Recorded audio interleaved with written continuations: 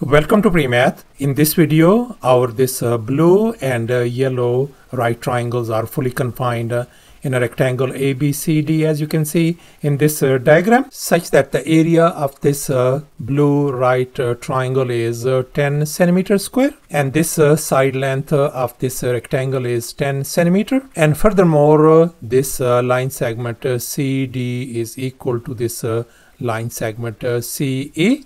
And now our task is to calculate the area of this yellow shaded triangle. Please don't forget to give a thumbs up and subscribe. Please keep in mind that this figure may not be 100% true to the scale. Let's go ahead and get started. And let's focus on this rectangle ABCD. We know that this side length of the rectangle is 10 centimeter.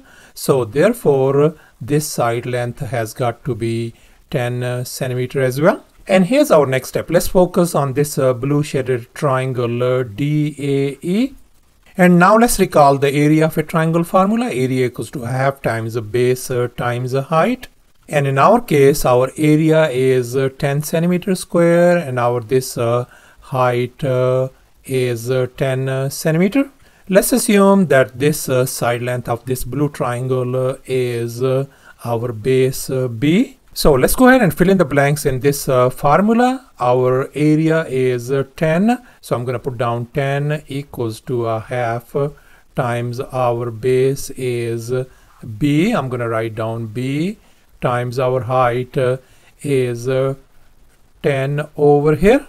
So let's simplify. On the left hand side we got 10 equal to, if we simplify the right hand side, that is going to give us 5 times B.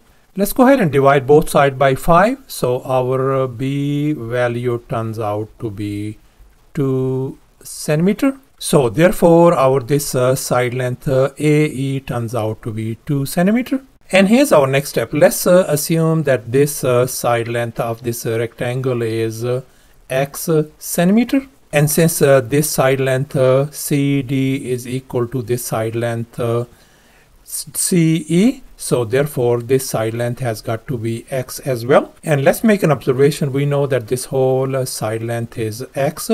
So therefore this side length of this rectangle has got to be X as well. And we know that this side length AE is 2. So therefore this side length EB has got to be X minus 2. And here's our next step. Let's focus on this yellow triangle EBC, whose side lengths are X minus 2, 10, and X. And now since we are dealing with this right triangle, so therefore we are going to use the Pythagorean Theorem. And here's our Pythagorean Theorem. A square plus B square equal to C square. Let me go ahead and call this longest leg as our side C. I'm going to call this side A and this side B. So let's go ahead and fill in the blanks in this Pythagorean formula. A in our case is X minus 2. This become whole square, plus B is 10 square equal to C is X. So this is going to become X square.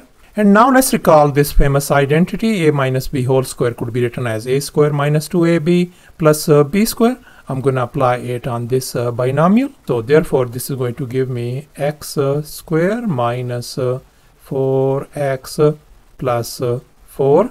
And then 10 square is going to be 100 equal to X square on the right hand side. And now we can see this X square and X square, they cancel each other out. So let's combine the like term. That's going to give us a negative 4X plus 104 equal to 0. Let's move this negative 4X on the other side. So therefore we can write 4X equal to 104. Let's divide both sides by 4. This 4 and 4 is gone. So therefore our X value turns out to be 26 centimeter. So thus our this X value turns out to be 26. This X value is 26, and likewise this X value is 26 as well. And here 26 minus 2 is going to give us 24 centimeter. And here's our final step. Let's go ahead and calculate the area of this yellow shaded triangle now. And now let's recall the area of a triangle once again. Area equals to a half times the base times height. And in our case, our base is 24 and our height is 10 centimeters. So let's go ahead and calculate the area of this yellow triangle. So area A is going to be equal to a half times our base is 24 and our height is 10.